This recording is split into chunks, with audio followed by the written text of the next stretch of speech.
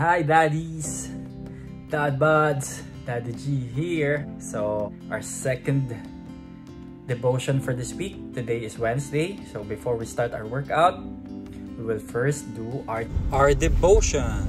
So here it is. I'm gonna read from Psalm 103 verses 1 to 5. Psalm of David. In ESV it says here, "Bless the Lord, O my soul, and all that is within me. Bless his holy name. Bless the Lord, O my soul, and forget not all his benefits, who forgives all your iniquity, who heals all your diseases, who redeems your life from the pit, who crowns you with steadfast love and mercy." Then last verse, verse 5, "Who satisfies you with good so that your youth is renewed like the eagles." Wow! Ganda nung Psalm ni David na to. It's a Psalm of praise, I think. Dahil from the start pa lang, talagang ang author ng mouth ni David is to bless the Lord, to praise God. And he remembered that God is really giving us many blessings. What David called benefits.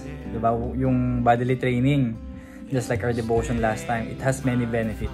But if we have the right standing before God, we have the right relationship with God, God has many blessings for us. There are many benefits pagkasama natin siya sa buhay natin. In-enumerate ni David sa verse 3, he forgives all our iniquities. Of course, we all have fallen short from the glory of God. So we all have sinned against him. So he forgives us from all our sins, from all our unrighteousness. Diba sabi din sa 1 John 1:9, if we confess our sin towards him, he is faithful and just to forgive us from all our sins, from all our iniquities. So let us ask for forgiveness from all of our sins. So every day, unknowingly, nagkakasala tayo. So let's ask for forgiveness for everything that we've done wrong. And then next, he said here, who redeems your life from the pit? Of course, we are all saved by God through the work of Jesus Christ. What he has done on the cross, diba? He saved us from the punishment of our sins from hell. So he saved us from death, in spiritual death. So that's the greatest benefit, I think, that God gave us. He redeemed us through his Son, Jesus Christ, who crowns you with steadfast love and mercy. So ganun tayo kamahal ni Lord eh. Binigay niya yung only begotten Son, si Jesus Christ, for us to be saved, for us to be redeemed. And then verse 5, who satisfies you with good so that your youth is renewed like the eagles. May we find the satisfaction from him, not from anyone else, not from anything else. Diyan nagsisimula din yung sin. We find satisfaction from someone, something, diba? But if we find our ultimate satisfaction in God, everything else will be minimized or parang of little value, because we're already satisfied with God. We're already satisfied in him.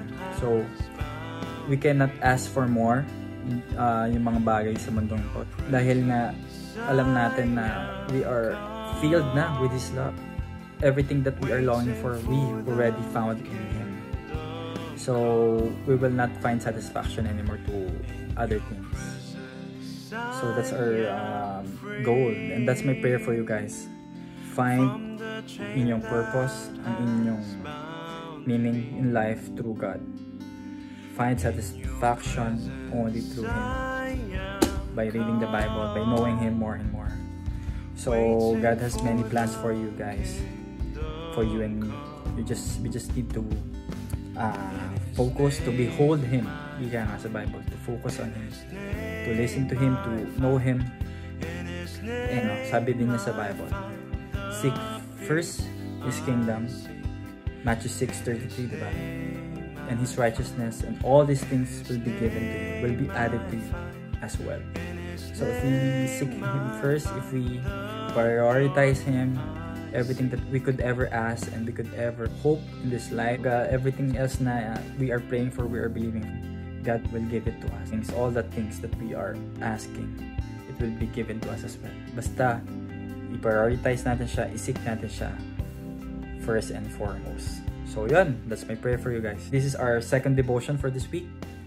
So I hope you are enjoying this, yung devotion. After that, yung workout. So that's it. Let me pray for you. Father God, I thank you for the viewers, Lord, here in Dad Bads. I pray, Lord God, that you enable us with your Holy Spirit to really absorb, Lord God, the word, your word from the Bible, Lord, in this mini devotion. I pray, Lord, that, Lord, it will really pierce our hearts, our souls, our bone marrows, everything, Lord God, that is within us. May it really overflow, Lord God, and may we put it into action, Lord God, and may it sanctify us, it change us, Lord God, how we live our lives, how we view things, and we really take seriously, Lord God, our relationship with you. We pray, Lord God, that may we honor you, may we prioritize you in everything that we do, Lord God. Start of the week, Lord God, in seeking you, make yourself known, Lord God, more and more. Bless each and every viewer, Lord, protect them, give them favor, and continue, Lord God, to meet them, be with them. We praise you for today, we love you, and we honor you. In Jesus' name we pray. Amen. Thank you guys, God bless, and alright, after this, I'll show you the workout that I'm gonna do. Thank you guys. Continue to subscribe, to share, to like, to hit the notification bell there right down below. And thank you again for the 2,000 subscribers of Dad Bads. And more subscribers to come. Yes. Thank you, Lord God, for the viewers na nag-video. Thank you guys. See you. God bless. Daddy G here. Dad Bads.